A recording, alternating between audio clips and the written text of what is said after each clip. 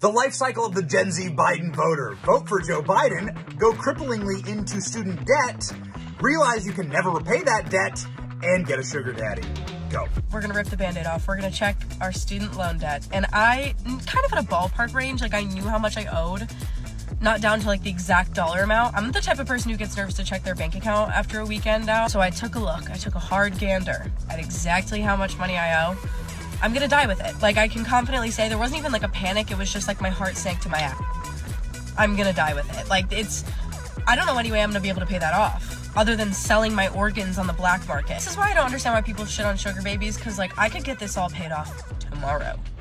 Maybe not tomorrow, but you know what I mean, like within the year. If I just found a rich man and everyone's like, patriarchy, don't work for them. Ask not what you can do for the patriarchy, but what the patriarchy can do for you. If it benefits me, then maybe it's not the patriarchy, maybe it's just a helping hand.